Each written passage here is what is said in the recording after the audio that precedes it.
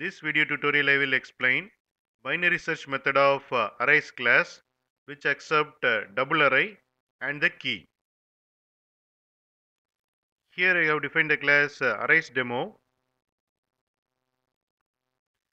Here I have defined the double array. It has 5 double values.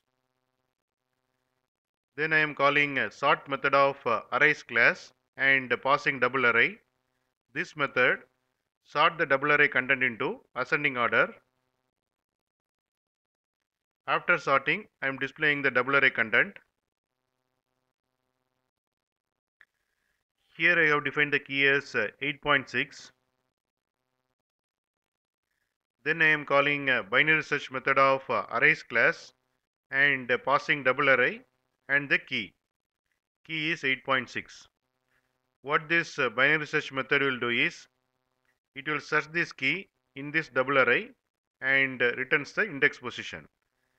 And if you see, the key 8.6 index position is 1.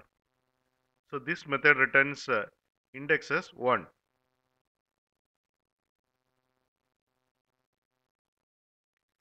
Before calling binary search method, the array must be sorted, else we will get undefined result. That is the reason before calling this binary search method, we are calling sort method of arrays class and sorting the double array.